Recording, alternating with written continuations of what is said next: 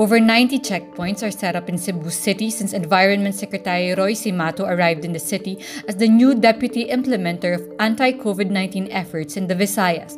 At least 150 more police, including an undisclosed number of Special Action Force troopers, have already arrived.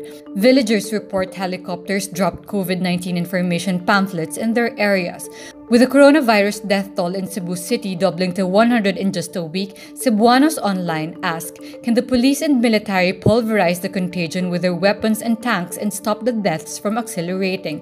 The number of coronavirus cases in the Philippines rises to 34,073 as the Department of Health reports over 1,000 new cases on Friday, June 26. The nationwide death toll is at 1,224 and recoveries at 9,182. This is the second time this week that fresh cases numbered more than 1,000.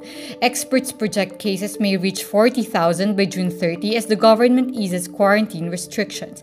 Presidential spokesperson Harry Roque says the interagency task force already had recommendations on the quarantine classifications post-June. Nagkaroon po siyempre ng rekomendasyon kung anong magiging applicable quarantine restrictions sa mga iba't ibang mga lugar sa Pilipinas, pero ito po ay pinagbibigay alam muna sa mga LGUs para kung gusto po nila mag-apela.